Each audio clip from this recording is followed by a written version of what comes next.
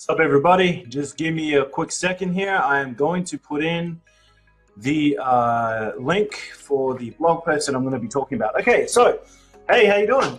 Sam here with your Sammy Shares video, and today is not only an online business tips video, it is also a daily development video. So, what I wanted to talk about is healthy morning rituals. Now, I'm going to split it into two parts of the video, so don't go too long. I'm going to talk about the first four today, and I'm going to talk about the second four tomorrow, okay? For those of you who just want to get on with it like today, that's cool. If you'll notice here on the side over here in the comments, you'll actually see that there is a blog post link there, and the things that I'm going to talk about are actually going to be in the blog post already, okay? So, point number one, first let me break this down. What is a morning ritual? A morning ritual is essentially a routine, something that you go through to kind of get yourself going, right? And there is tremendous value in really dominating the first sort of 30 to 90 minutes of your day, right? There is a reason why people who are very, very successful all over the world, have morning rituals. And the reason being is because it really primes them to be in the best possible state, to be as functional as possible so that they can dominate the upcoming day, okay? So there are a number of things that you can look at: physical, spiritual, psychological, mental, financial, and physical. If I think I might have mentioned physical already. Anyways, so today I wanted to focus mostly on physical type of things. Although for your healthy morning rituals, you can literally do anything. So, one of the healthiest things you could do is have an attitude of gratitude, right? One of the healthiest things you could do is have meditation on a daily basis. One of the healthiest things you could do, spiritually, emotionally, mentally, is visualizing on a daily basis. So, just for the sake of this video, I'm going to focus more on physical things and mention some spiritual things, okay? So, the point number one that I wanted to talk about is meditation. Now, meditation has so many values to it. Like, there's so many benefits to doing this one particular thing. And so one thing that I do encourage people to do is practice mindfulness, okay? So mindfulness is basically being present and in the moment with everything that's happening and everything that's going on, okay? Irrespective of what's around you and what's happening. And that's what meditation allows you to do. It allows you to lock in at a level that perhaps maybe you wouldn't without the practice, right? So the practice allows you to kind of expand your ability to really focus. And also as well, the biggest thing for me in terms of meditation is the calmness, right? I'm a very fiery person. I'm a very passionate person. I live with a lot of emotion, and I'm working my best on getting better at that. But here's the thing, meditation, even just the 2 minutes at the beginning of my day, by focusing on a breathing meditation, so that's breathing in, inhaling through my mouth, holding for 5 seconds, exhaling for 5 seconds, right? Doing that for 2 minutes brings a calmness to the beginning of my day before I get going that shows me that physiologically I am in control of my day. There is a subconscious message as well going to the back of my mind due to the first 30 minutes us being in the mental states that we are. It really allows us to access the subconscious, okay? Which is something I'll talk more about in the future, but not in this video. It's way outside the scope of this video. So, meditation. Now, you can obviously practice it for as long as you want. You can sit there and chant Om for, 4 hours a day if you really want to. I personally don't have the time, nor do I really have the patience, to be completely honest. Even if I had the 4 hours available in the day, I wouldn't meditate 4 hours a day. Science has proven that you can gain the same mental factors, right, from 10 minutes of practice per day. So how do you apply this, and how come I don't apply 10 minutes? Because for me, that 2 minutes is enough to calm me, okay? You don't have to apply all of these tips that I'm telling you about. You just find what works best for you, right? And incorporate into your current routine and how you actually go about, being successful, okay? So, excuse me for a minute there. Point number two, or healthy morning ritual number two, if you will, touch a passion. This is something that I got from my mentor, which really helped me in my most deepest and darkest moments of my life. And I will never forget this, and it's something that I continue to apply to my life every single day. Now, what's a passion? A passion is anything that you feel strongly for, right? So it can be, for me, for example, my passions, for example, are my kids, my fiance, my business, my health, my fitness. Basketball is a huge passion as well. So touch a passion on a daily basis, right? So what this does is it allows you to live passionately, right? It makes sense. If you're going to touch something that you're passionate about, get involved in it in a conversation maybe, it will create passion and fire and enthusiasm in your life that you won't get from anywhere else. When I came to realize, like at my deepest, darkest times, is I wasn't touching any passions at all, right? I went through like 3 or 4 weeks of deep, dark depression, and it wasn't until I started applying that it actually my life really started to turn around, and it turned around quite rapidly, right? Because I was injecting passion and enthusiasm into my life consciously on a day-to-day basis, all right? So find out whatever your passions are. It doesn't matter what they are, guys. Like, it could be sex, it could be sports, it could be business, it could be, I don't know, health and fitness. It doesn't matter. The point is you find out what your passion is, and you try your best to touch it on a daily basis. If you can't, then you try it as often as you can, right? Twice a week, 3 times a week. I know when my kids are here, I can't play basketball every day, right? And that's cool. I'm okay with that, right? But then on the days that I can't get to basketball and it doesn't fit into my schedule, I make sure I'm involved in other passions, my business, right? Communicating with my fiance, so on and so forth, okay? So healthy morning ritual number 3, all right? So healthy meals. Now, I'm probably one of the worst people to give you advice on this, and here's the reason why.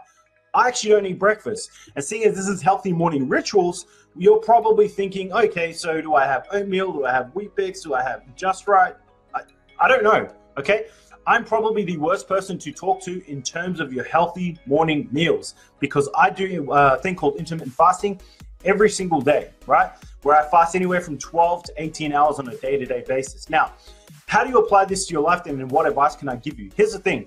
If you are going to have a morning meal, which quite frankly you don't need, then you make sure it's as healthy as you can possibly be based on your metabolism, your personality, your body shape, your genes, so on and so forth. There are so many things that I cannot give you one set meal that works for everyone. There's a reason why there's so many different diets and they work for so many different people, because everybody is different. Hello, right? There's no real surprise there. Here's the thing. If I'm going to recommend you one meal to have, I'd recommend that you have a healthy smoothie. Now, I've written in the past about healthy coffee smoothie, and I can put a link here, or if anyone wants it, just mention, just say coffee, right? And I'll give you the link. And what you can do is if you have coffee, you're going to love that. Okay. I love that shit. I drink it, and I'm not, after my like 12 to 16 hour fast, and I'm not hungry for another 2-3 hours after that, after one drink, okay? If you don't like coffee, remove the coffee and apply everything else. And that's the meal that I would suggest that you have to start your day. You want to start your day. There's a reason it's called breakfast, because back in the days, they didn't necessarily eat dinner all the time, right? It got dark, they didn't have lights, couldn't always set a fire, right? So that's the reason why it's called breakfast. Break fast, right? Anyway, I won't go too deeply into that in case you guys think I'm some sort of a conspiracy theorist or some shit. So anyways, if you're going to apply something, apply the smoothie, comment coffee, and I'll give you the link to that particular blog post so you can learn what it's all about, right? So healthy morning ritual number 4, the 4th and final for today is gratitude. Now, gratitude is something that I try to practice on a daily basis. It falls under the mindfulness category along with meditation, okay?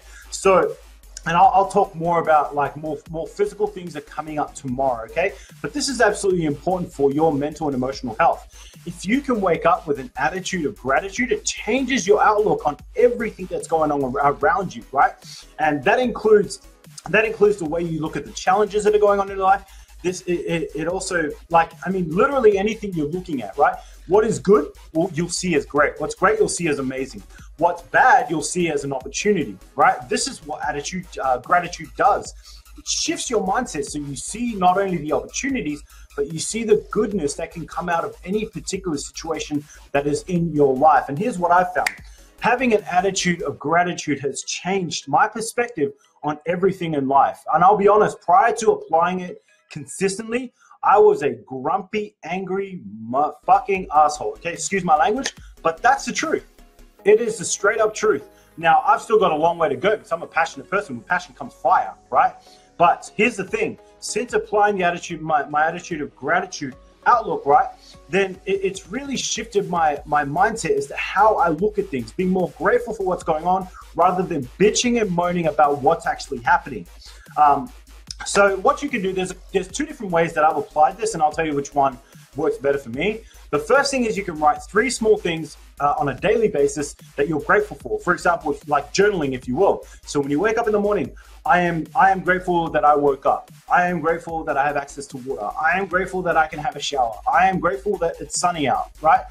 These are tiny little things, but by writing them out and having that moment of feeling, actual feeling gratitude, shifts everything that's going on in your life. If you believe or understand anything about vibratory power, that's something that you understand exactly what I'm talking about, okay? But I'm not gonna go into that in this video. What I choose to do with gratitude, because I've done the journaling thing and it doesn't work for me, but that's because I'm not kinesthetic. If you're a hands-on person, right, and you have to do things and that works best for you in terms of your learning and your application of everything that's going on in your life, that's cool. Journaling will work. Writing those things down will work for you. Me, I'm an auditory person, so I like to hear things, right? So what I like to do is what I call vocalizing. Vocalizing basically means that I say what I'm grateful for, and it puts me in a state and a vibration that makes me feel amazing. Because I'm an auditory person, that's more valuable to me. That's why I can sit at lectures for 2-3 hours and not be bored, provided it's information that I like listening to. That's why I can listen to 8 hours of audio books, you know, in 3 or 4 days, because I like listening, right? You may not be that way. So you need to understand the way it is that you prefer to learn and channel your life in that direction, because it's your natural strength to do so, okay? So how I choose to apply it is vocalizing. So I sit there and literally just for 60 seconds, it's nothing, 60 seconds, goes like this before you even realize. And I just sit there and I'm like, I'm so happy and grateful that I woke up this morning. I'm so happy and grateful that I have access to clean water. I'm so happy and grateful that I can have a shower. I'm so happy and grateful for the superfoods that are available to me in my kitchen. I'm so happy and grateful for the work opportunities that I have so that I can provide for my family. I'm so happy and grateful for all the business opportunities that are available to me in my life. I am so happy and grateful for the income that I have, because it allows me to provide and live a lifestyle that I am happy to have. I'm so happy and grateful for the beautiful relationship that I have in my life. I'm so happy and grateful for the challenges that are coming my way that are helping me build my character so I can become the person that I want to be.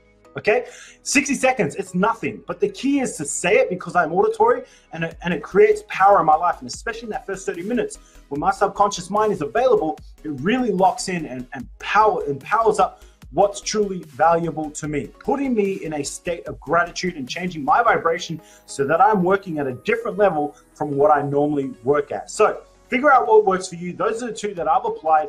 There are other things I've done in terms of journal that really goes to a whole different ballgame, but I didn't like that because it took way too much time, okay? For me, gratitude is about what you feel. It's not necessarily about what you write, and the fact that you say, oh, I'm so grateful that I woke up today. I'm so grateful that, you know, it's sunny outside. Like, no, fuck that. You're killing your vibration. Now, I understand you may not be feeling all bubbly and shit first thing in the morning. You don't necessarily want to do it. That's fine. Feel it when you actually say it. I'm so happy and grateful that it's sunny outside. I'm so happy and grateful that I woke up this morning, okay? That for me is the key. It's all about the vibration. It's energy management. And what you're actually doing is you're giving energy to the things that you're truly grateful for, and therefore you'll be rewarded with more things to be grateful for. All right, I hope that makes some sort of sense. I am sweating like a pig because it is 2 p.m. and it's hot as shit. So I'm going to say goodbye for now. And thank you all so much for stopping by and watching this video. It went for 4 minutes longer than it should have been, but I love this sort of stuff, and I sure hope you do too, okay? So again, the 4 things that I touched upon today: meditation, 10 minutes a day is scientifically proven enough to give you the benefits of conscious rewiring, okay? 2 is to touch a passion. Whatever your passion may be, try to touch it on a daily basis. 15 to 20 minutes is enough, okay?